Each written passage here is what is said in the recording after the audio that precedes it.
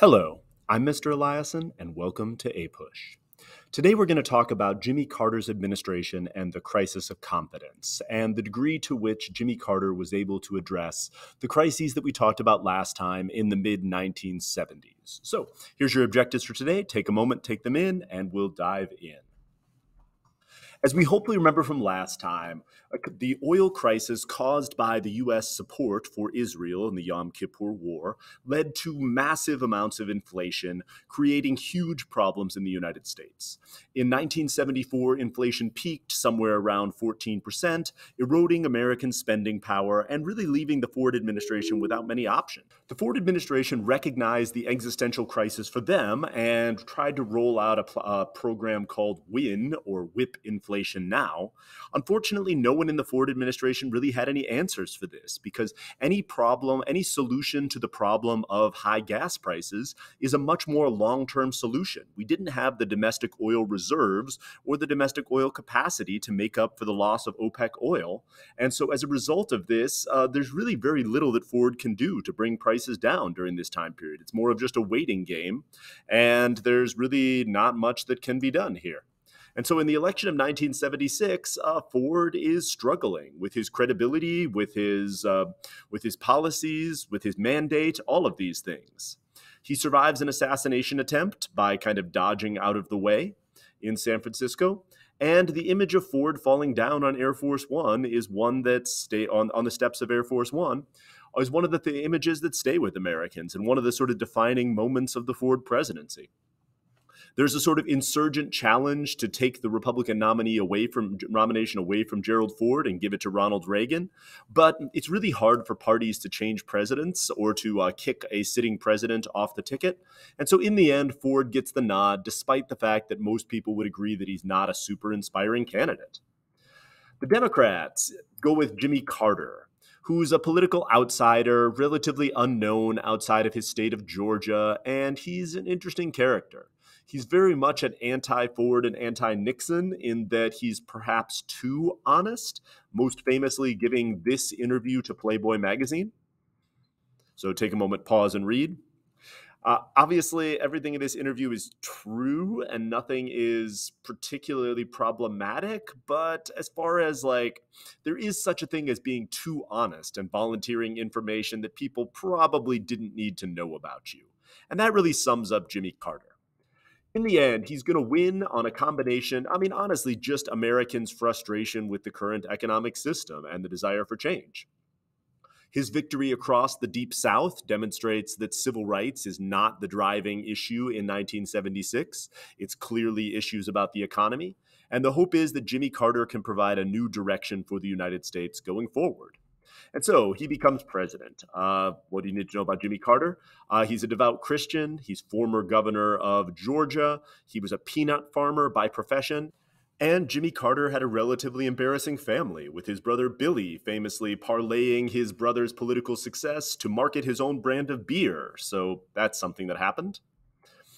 As far as actual policy goes, Jimmy Carter does try to deal with the energy crisis, and he deals with it in his typical straightforward way. So take a moment, pause, and read. Jimmy Carter's solutions are practical. They're more long-term. They're probably beneficial, but for most Americans, they're not super inspiring. Being told that we just need to use less gas is not the message that Americans want to hear. Carter's Energy Act puts taxes on fuel inefficient cars and removes price controls from oil and gas produced in the United States, which has the long-term effect of incentivizing new domestic fuel production, but the short-term effect of rising fuel costs. And so short-term pain for long-term gain is not what most Americans want to hear.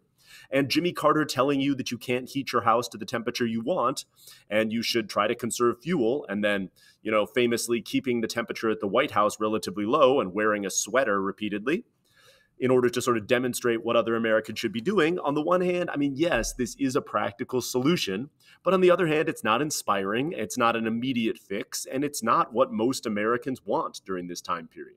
And so all this leads to what's called the malaise, a general period of sort of uncomfortability that seizes control of Americans in the late 1970s, where we start to come to the conclusion that Americans' leaders might not have answers. There might not be quick solutions to these problems. And maybe this is the inevitable decline of the United States and our best years are behind us. Jimmy Carter tries to address this in his crisis of confidence speech, which, take a moment and pause and read. Like most Jimmy Carter speeches, this speech is not necessarily a bad one. There's nothing negative in this speech, and his answers to this are somewhat practical. But again, these are not easy fixes. Jimmy Carter is clearly stating that, we don't have answers to a lot of these things. And it doesn't do much to restore Americans' confidence in American society. And so they mostly tune out Jimmy Carter and don't respond to this. The ERA finally dies during the Carter administration. It fails to get ratified by enough states and so does not become part of the Constitution. And so there is no Equal Rights Amendment in the Constitution providing equal treatment for women. There's been a modern movement to revive the ERA, but there's a real question from constitutional scholars as to whether or not an amendment that passed Congress in the 1970s could still be ratified without having to go through the entire process of creating an amendment again. And most constitutional scholars would probably argue that it could not pass without going through both houses of Congress and being signed by the president again. So, Equal Rights Amendment does not become a thing. We enter into a period of stagflation, which is a combination of economic stagnation and inflation, a period of both high unemployment and also high inflation. Most economists had argued, or traditionally, this should be impossible. The Phillips curve shows the relationship between unemployment and inflation. And generally, in periods of economic growth, you've got high inflation and low unemployment. And in periods of economic stagnation, you've got high unemployment and low inflation. This low inflation then leads to increased spending, which spurs the economy. And when inflation is high, it leads to a slowdown in spending, which slows the economy. This is the basic path that establishes why we have the market cycle and why there's always a cycle of booms and busts within any sort of free market economy.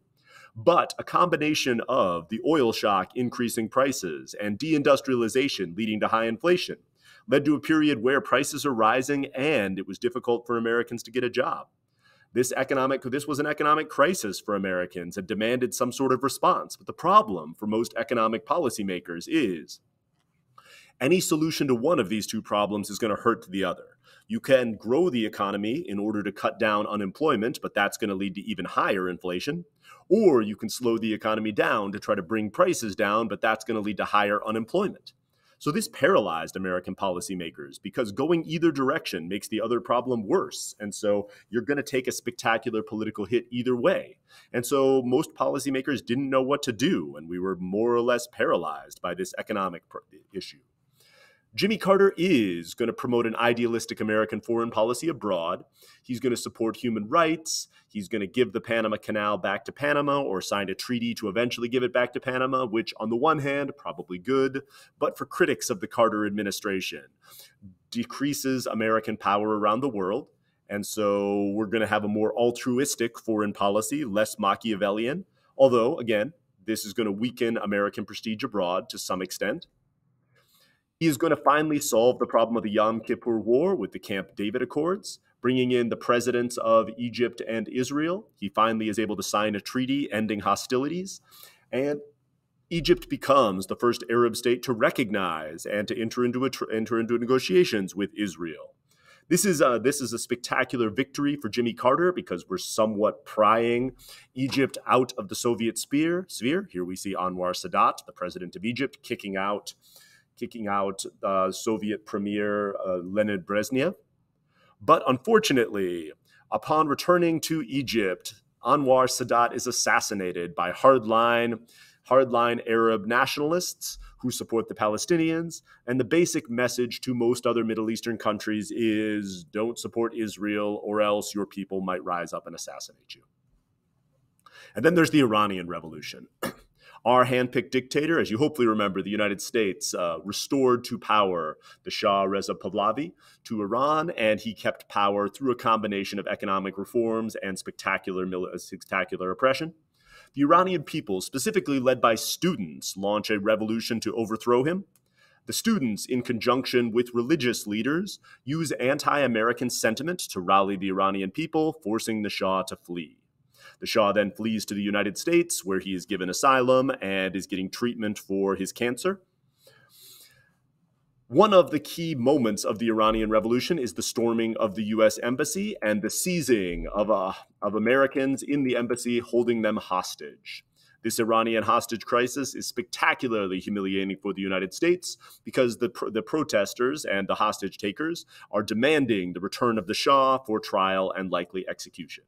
The Carter administration does not want to return the Shah because we feel like this would send a negative message to our other leaders around the world that if your people overthrow you, we will no longer back you, despite having helped orchestrate your rise to power. So we refuse to return the Shah. So they refuse to return or to release the hostages. The Carter administration attempts a rescue of the hostages, but unfortunately, as you can read here, the helicopters crash together because of a sandstorm, and a number of Americans are killed.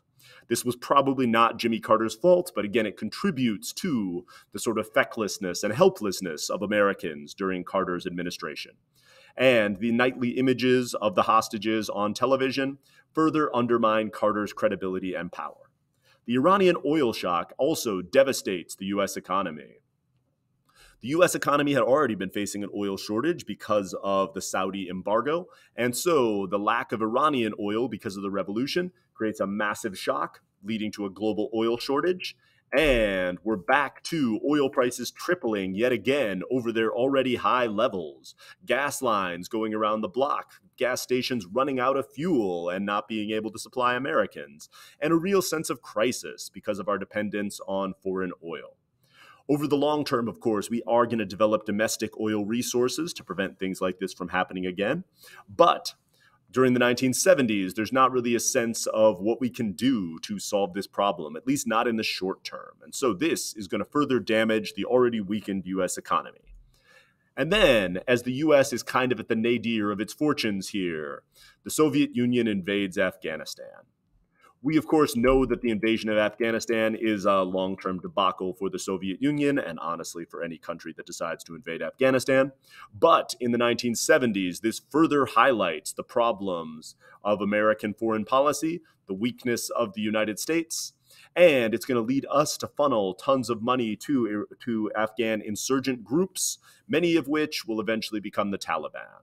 And so we're going to flood Afghanistan with weapons to help them resist the Soviets, which they do. But many of these weapons are going to fuel the rise of the Taliban, which, as you hopefully know, is not a long-term friend of the United States. And so foreign policy in the 1970s is super problematic. And so we'll leave us there going into the election season of 1980. The general malaise and the crisis of confidence has gripped the United States, and we really feel like this may be the end of American dominance. This may be the end of the American century. We don't have a sense of direction or any real quick answers to the really deep and fundamental problems plaguing American society. And so what we're looking for at this time is a new direction, a new voice, and someone to restore our confidence in ourselves. We'll leave you there for now. This is the end of Unit 8, so thank you for listening.